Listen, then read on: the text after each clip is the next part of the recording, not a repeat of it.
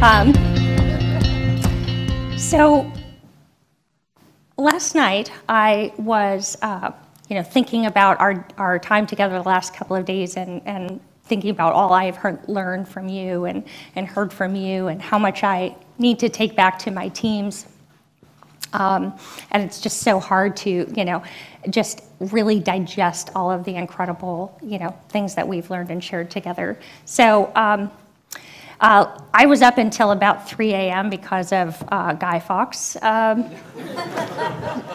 celebration. So it's just interesting because, some of what we will be talking about maybe is about, who are we on 3 hours of sleep because of incidents? Who are we as new parents maybe whose baby's going through like some sleep stuff, So, and I hope that our conversation today will spark in you, this sparkler. This is the community sparkling and but that light, be the light and share what you're learning. So I hope that you'll understand and forgive me that 45 minutes is not nearly enough time to talk to you about all the amazing content that I think your teams would really benefit from. Pardon me.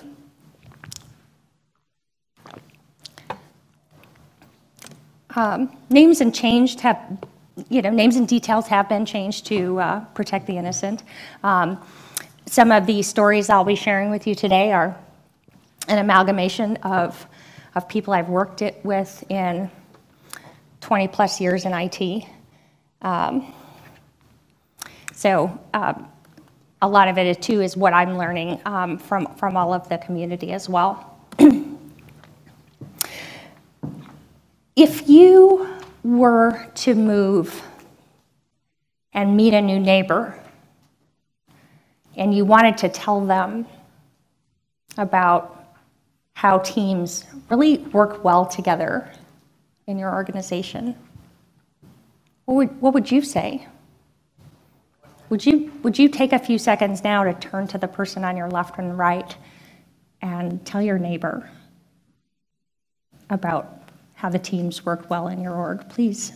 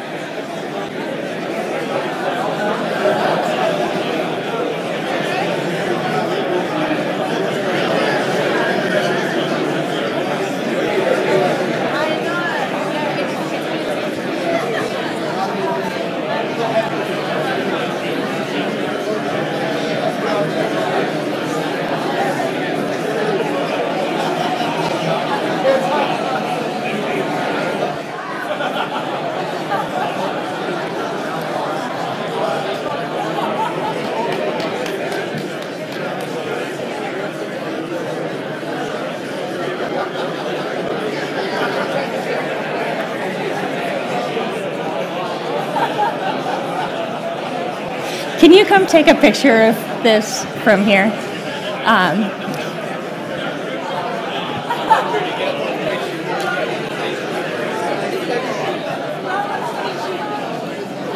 I've got a helper up here to capture this magic moment. Oh, carry on. Now you stop. Now. Don't let me stop you.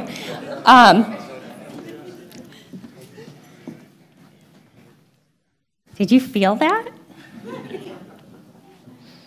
That is something to hold on to because it's going to sustain you through some of the really challenging times we have in IT working on these complex adaptive systems that have, in many cases, life and death consequences for the people on the other end of the code.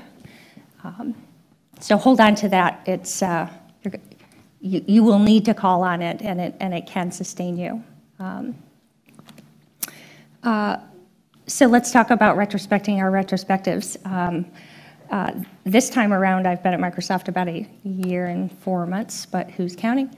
And I work on this amazing team called Azure DevOps, and we were fortunate to hear from Anthony Borton, who gave the most amazing talk about some of the things that Microsoft has changed. So this talk will be about amalgamation of my learnings, things I've observed in various teams and through various conversations. In our open spaces yesterday, we talked about postmortems, and I was like, I don't want to give you this. I don't want to be the spoiler, and I was going to wait for this so I can tell you about it in a talk.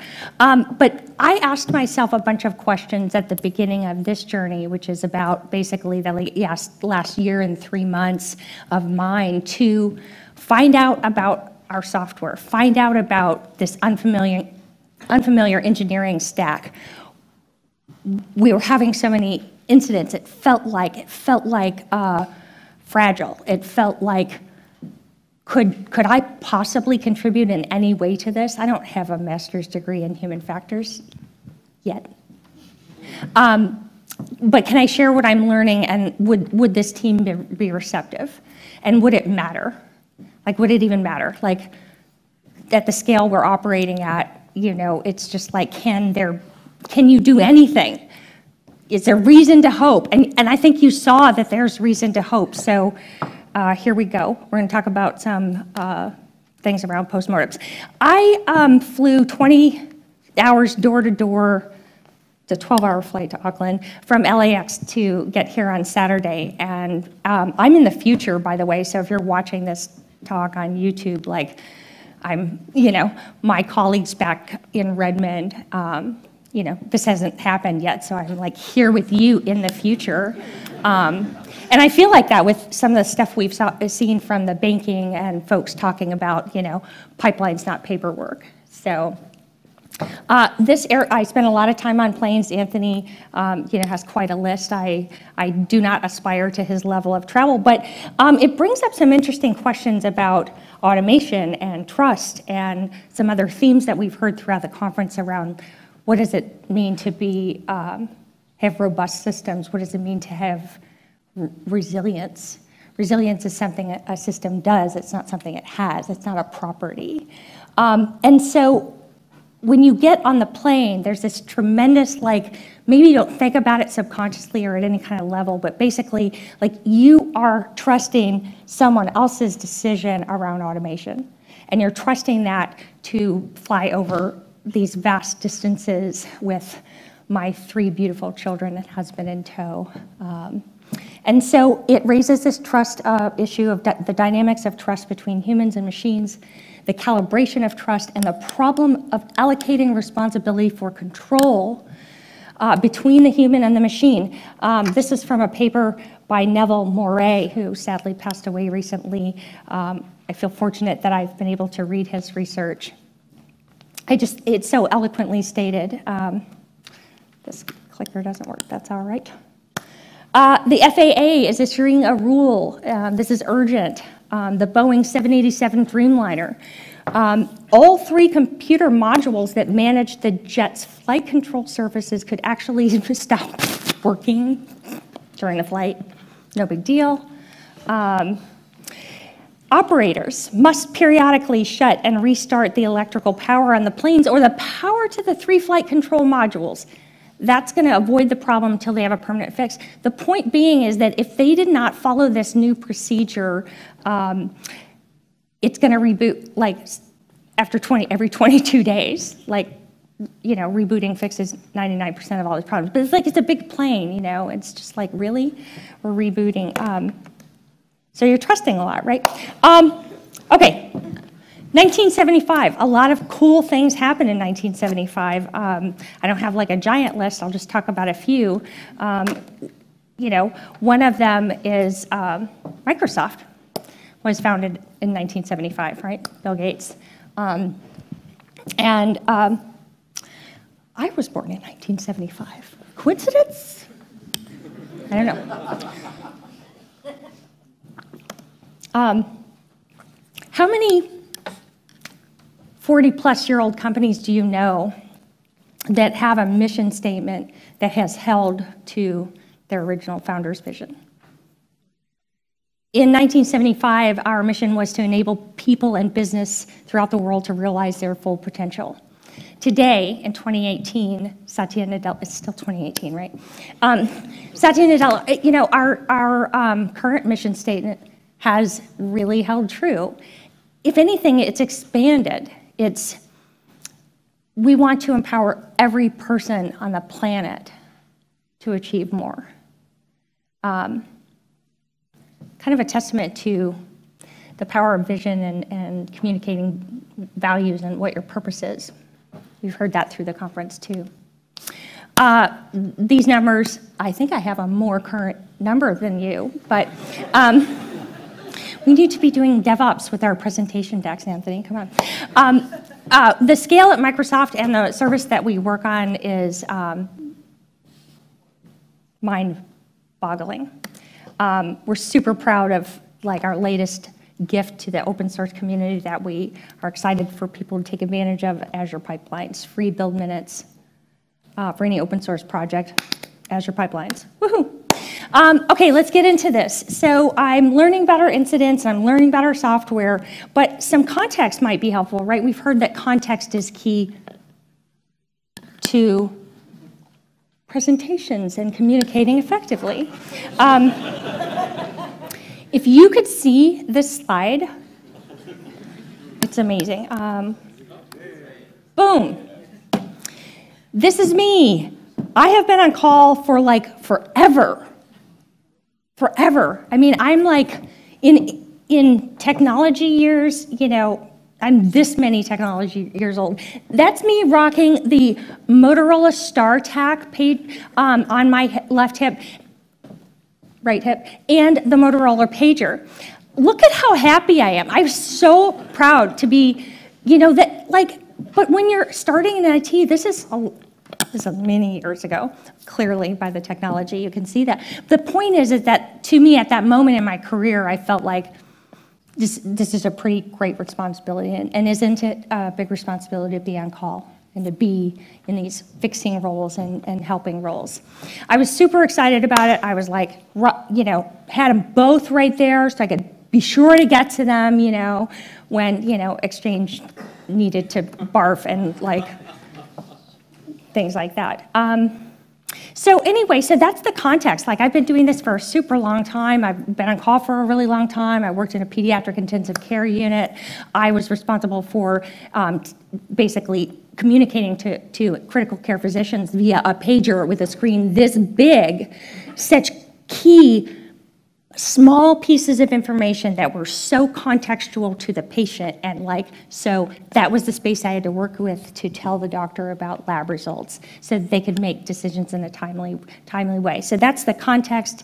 Is I just have worked in high consequence domains, and you know, now I'm just understanding where we needed to go with that in our software, and I was just so pleased to learn that human factors and resilience engineering and cognitive systems engineering are not new concepts. There's an entire community of researchers and practitioners who would welcome to talk with any of you with open arms, because they believe in this so much, and they're, you know, going to Lund University and working on their master's degree to really understand what do we do when things go wrong? How do you move on in the face of suffering? This is a community of people who taught me to view incidents as opportunities and as unplanned investments, which I thought was a pretty amazing way to view these things. I heard once about a CEO who, there was $1 million outage, a lot of money. And he said, and I don't know the reference, but can you get me $1 million of learning out of this? so that we might all have a manager like that who could see it that way and see it about learning. So its incidents are providing these opportunities. They can provide feedback to new training. We heard about bringing on your junior engineers and having them review your past postmortem documents as a training tool and a like living culture. Like, is this really a culture of safety and culture of positive postmortem culture? Okay, some more. The Navy, we would think they've been around for a long time. They should probably be really good at these things. There was a period of time where there was a tremendous number of loss of life, and it was around this time where I just thought, and if we look into the article, we see, I wonder if the watch were sleep deprived.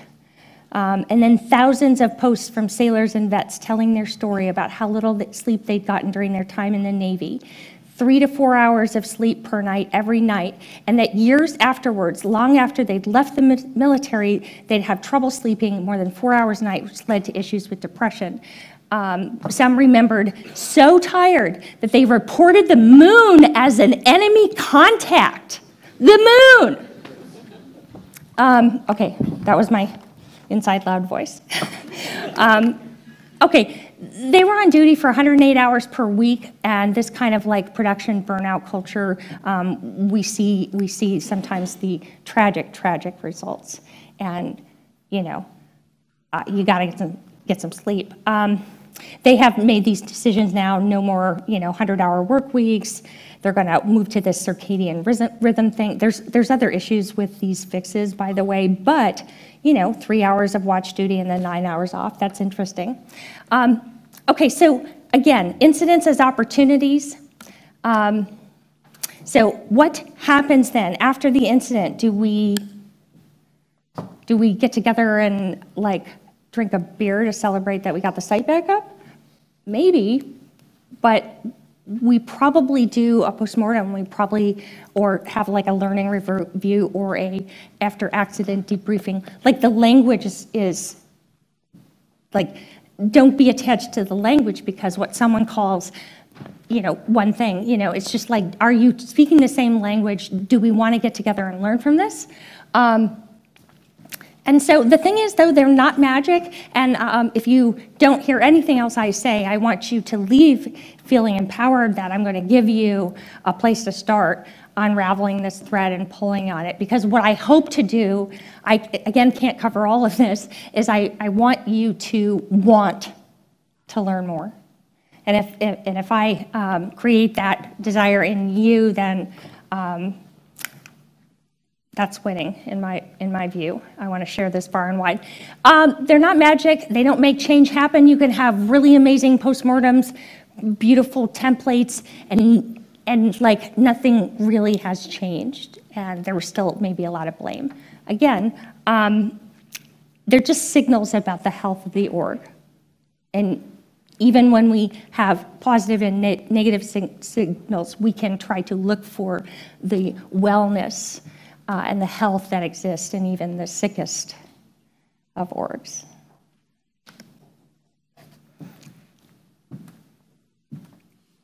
Is this the system? Looks like it. Looks good. We've got chat supervisor. Maybe that was written in Rust. We've got message router, web supervisor. We've got some HA proxy in here, maybe web server. Cool. Great, back in the Axiom sketch, we're sharing. Cool, beautiful. Oh, here's a good one. Maybe this is the system. Is this the system? We've got GitHub in there. Finally closed that acquisition. Made it through the pipeline.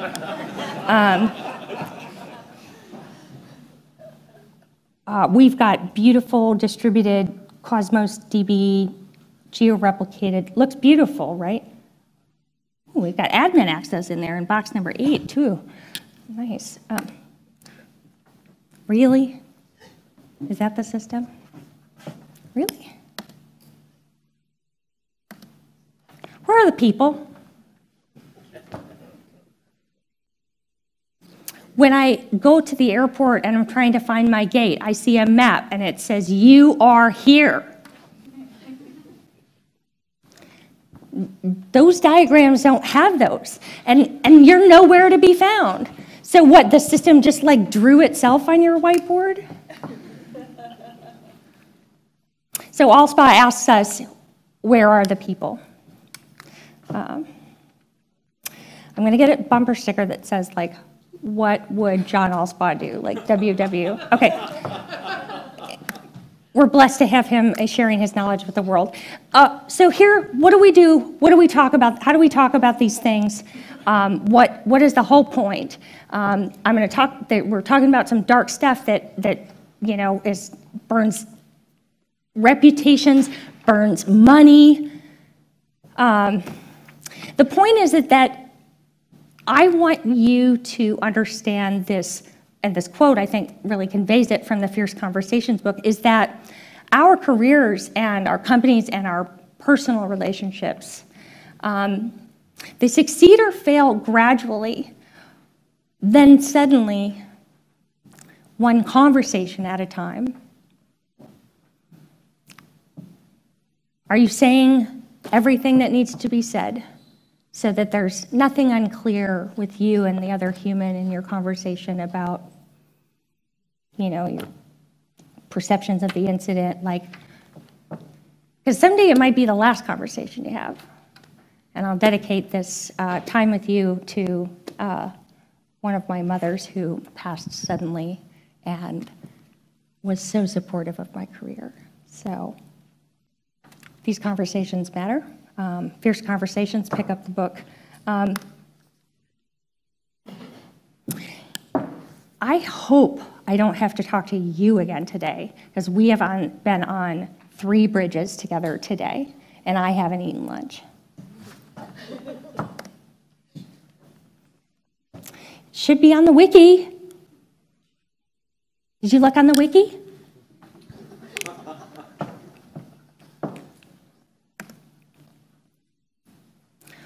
We need to not let this happen again.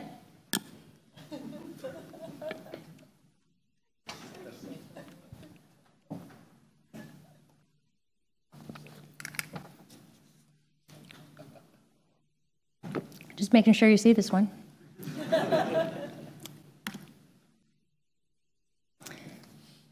That was the hero bridge. And if it weren't for Judy, it would have been much, much worse. And we know, because last year, we did not know to call her. We couldn't figure out, you know, and without her, it would have been much, much, much worse. Do you ever have incident bridges like that? That you're like, holy shit, what did they do? That was so good. Why was that good? Why did this other one suck?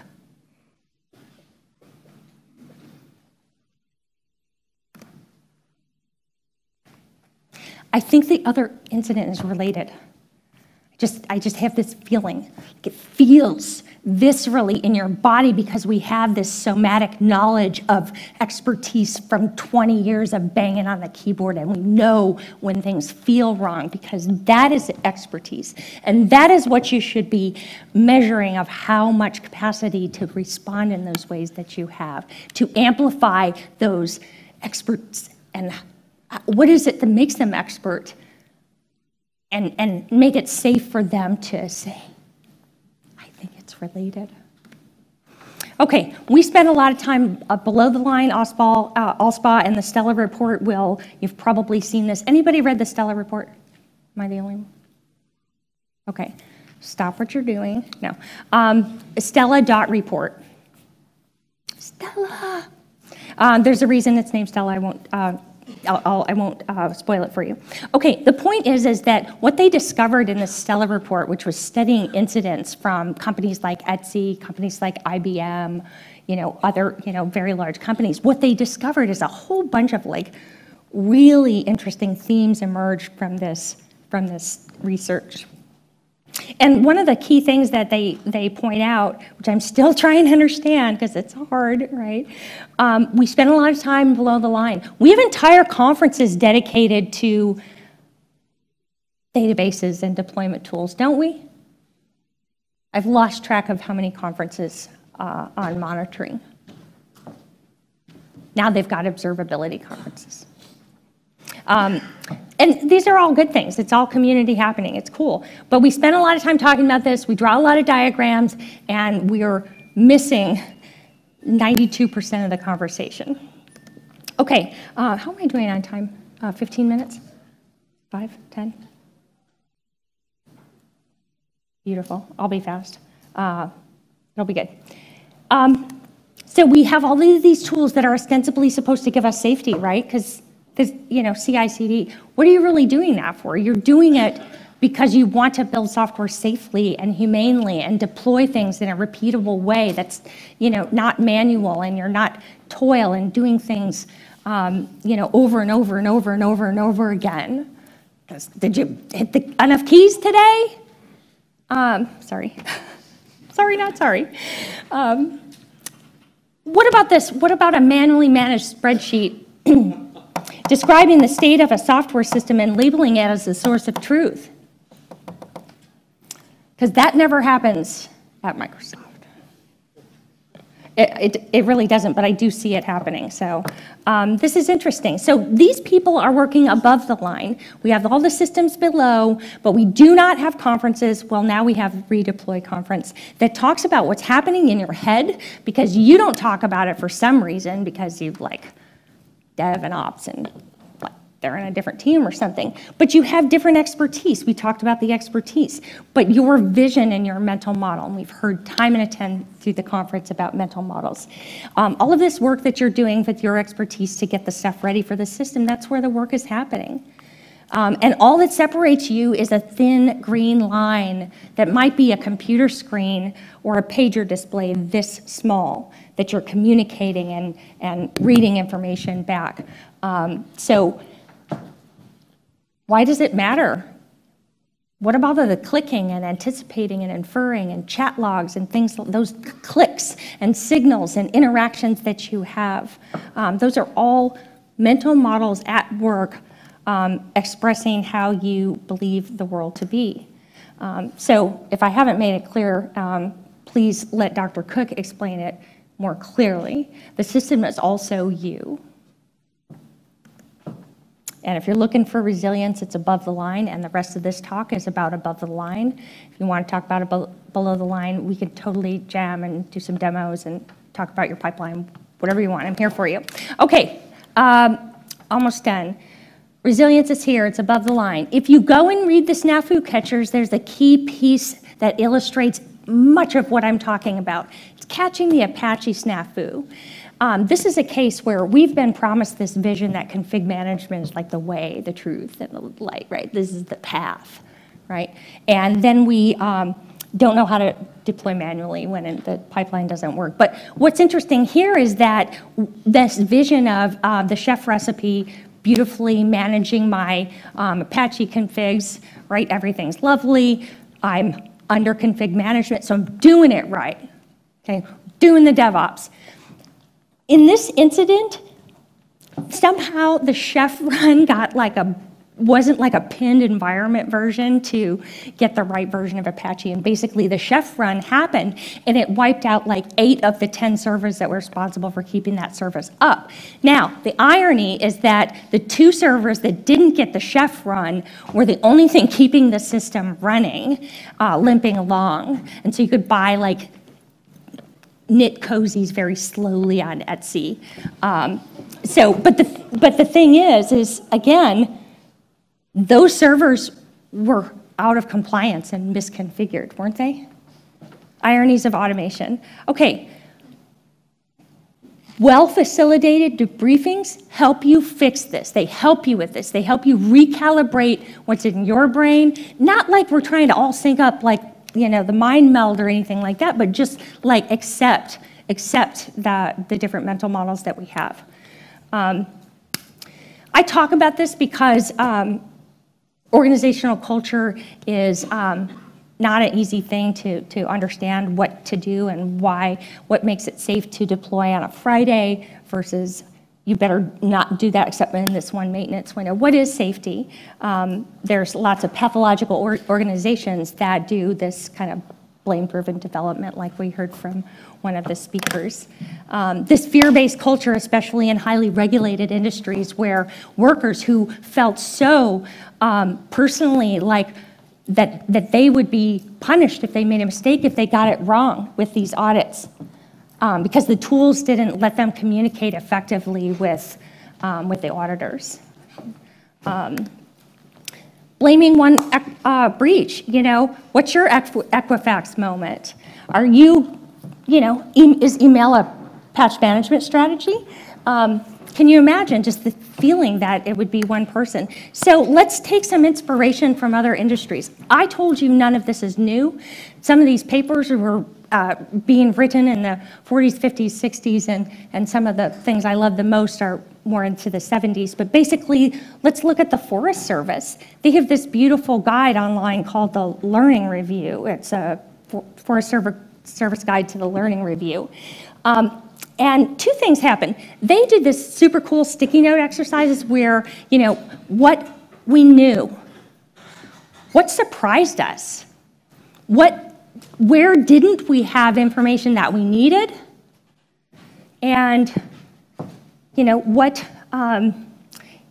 basically, like, what are these learnings that came out of it? What are the, what will we try differently next time?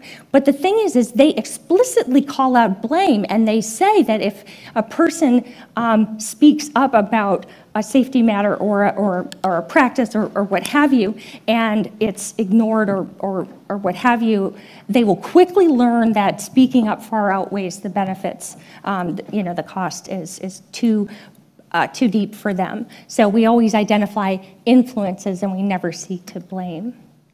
I heard many people talking about postmortems not being done if there's not action items.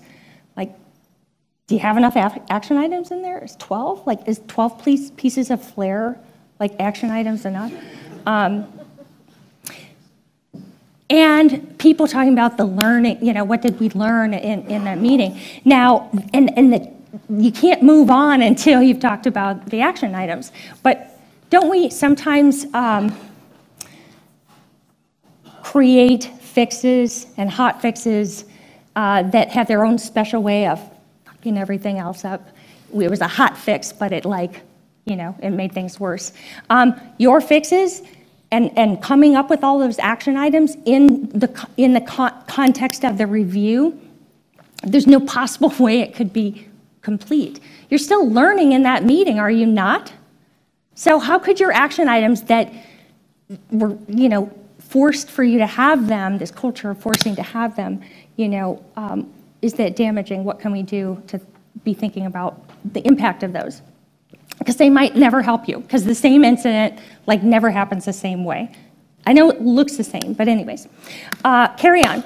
Automating everything is not the solution. I know that automation solves many, many, many things, but understanding your automation, and here in this Google example, we see that the rollback attempt, there was another bad config change. And so basically you had automatic deployments, basically sending out this failure, and they're switching to manual mode when they're during a response. So it's interesting to think about automation in a new way. I am getting close on time, so I'm going to not take too much more of your time. Economic failure and unacceptable workload are safety boundaries that happen in your service. Your service is floating somewhere in the middle of these bumper guards on the side. You've got economic failure. Your service needs to be up enough that you can actually make money selling it, right? If it's down all the time, you're going to have economic failure. We cannot work our people 100-hour weeks. That is unsafe workload. And again, these two pressures force us and push us constantly toward this other error, this notion of the safety margin, where we think we have set up the best pipelines that are so safe. Like we've got that solved. We know how it's all repeatable, it's beautiful. So we set up these things, these defenses, right? But then aren't we fundamentally surprised in many cases when the system says, well, like, yeah, nice system you got there. Let me show you how it really works. Let me show you how it really breaks. So when the error occurs, we do not know we've crossed it until the actually crossed the accident boundary. Okay, so these concepts I'm talking to you are about finding those signals that help you build software safely. I have to convince you that I believe, because I believe so deeply that this is important, and I've seen it in other industries, they're hiring human factors specialists. If you're building software and in any case impacts people, and maybe it doesn't now, but it will, SRE, chaos engineering, and human factors, I believe, operate and offer a lot of benefit at that safety margin. Those kinds of activities help you figure out where that thing is, because you can't see it. You think you can see it, and you can't see it. That thing will come up on you and like smack you with like errors that you've never seen and outages for failure modes that you never anticipated, and your automation was never even designed to know about that kind of failure mode. Okay.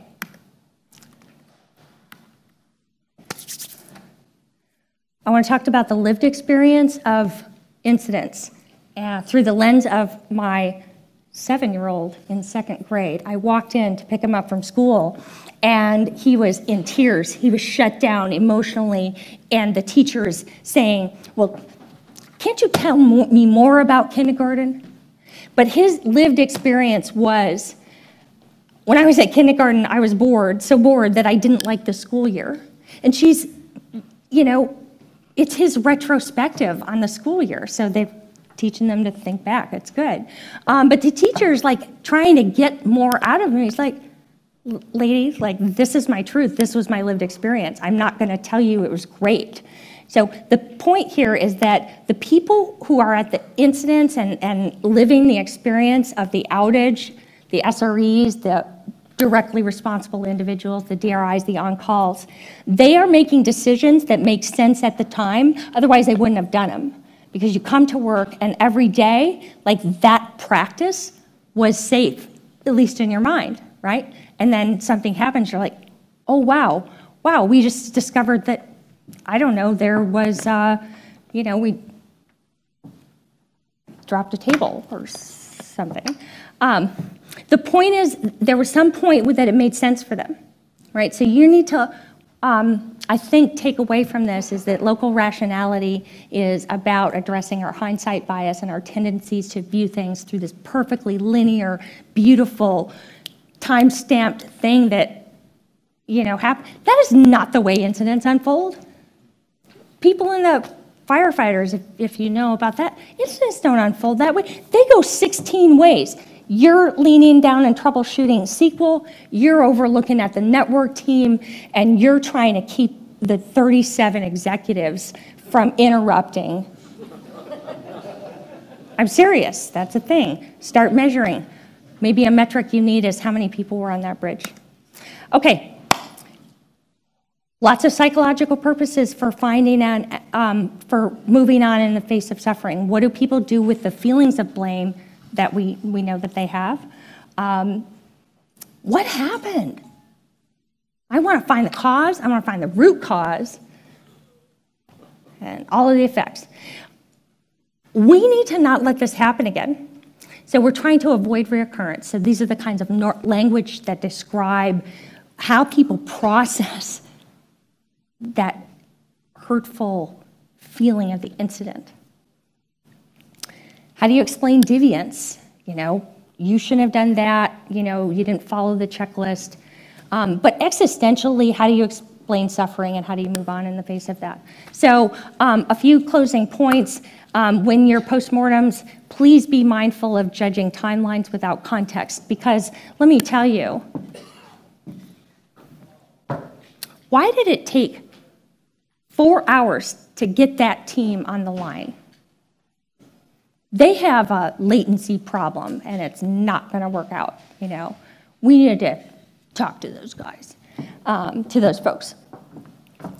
Were you on that bridge? Do you have any idea about the perception of time pressure that DRI was under? No, but you're going to judge him and say, why did it take you guys so long to get the thing fixed? Okay, you were on the bridge. You have no idea his or her context.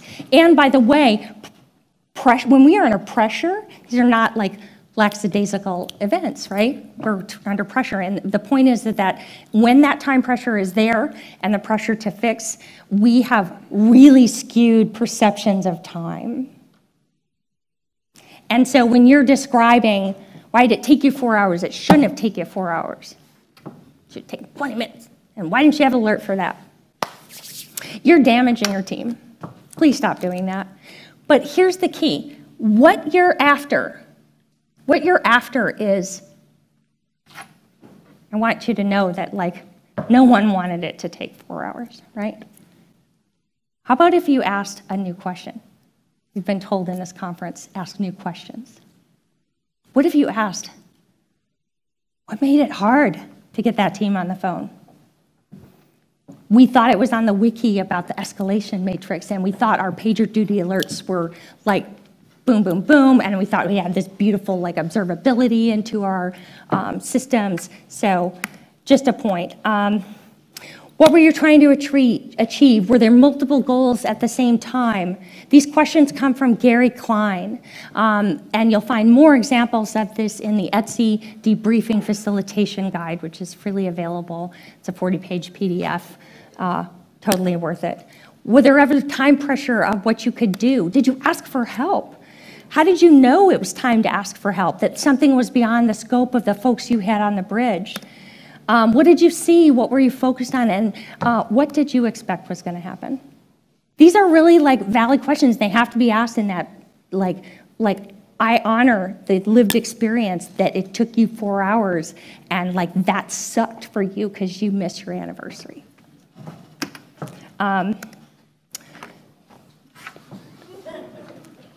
This is from, just someone's meeting.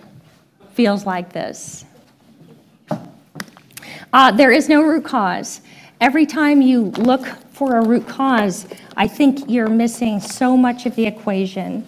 And the root cause is impermanence. Computers, you're all have these mental models and you're changing stuff, and there's no way that everything can be real, a real understanding.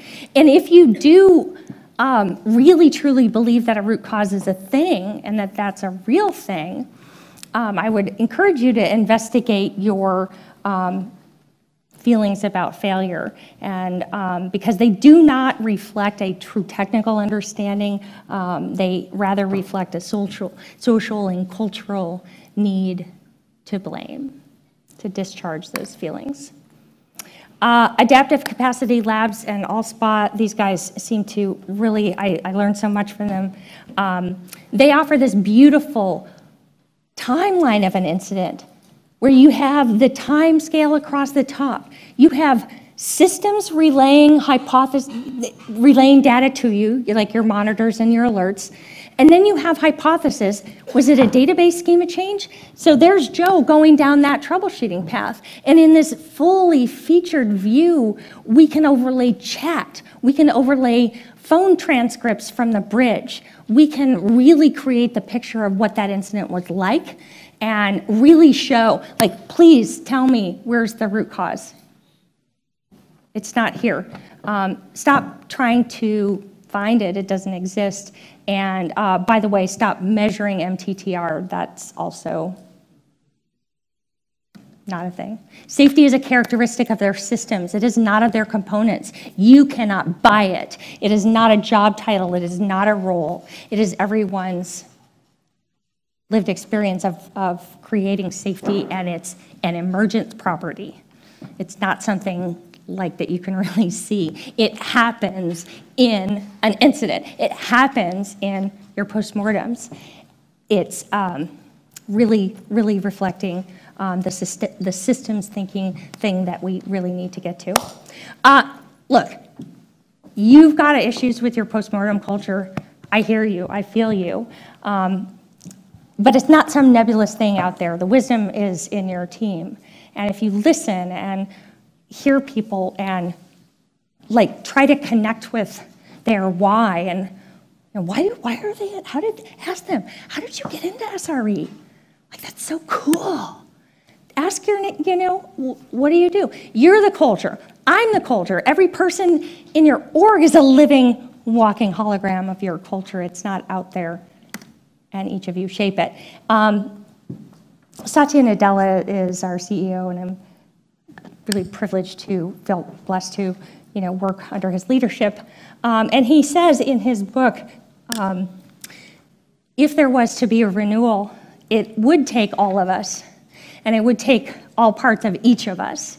And so that's why you are the right people here in this room. You are the right people to ask new questions. You are the right people to say, I hear that you're frustrated with the timeline. It was really a tough incident. Can we maybe look at how it became difficult? I'm talking about making one language change. I'm talking about not trying to sprinkle some safety on top and now everybody's gonna sing Kumbaya and get it in incidents. This is hard work. It's politically unpopular, and it's you're talking about very vulnerable stuff. It's people's jobs, and they take that responsibility very seriously. Thank you all so much for being here and taking responsibility and accountability for yourself to learn and to invest in yourself and to go to open spaces and create the meeting that matters to you and create the DevOps Days event that matters to you.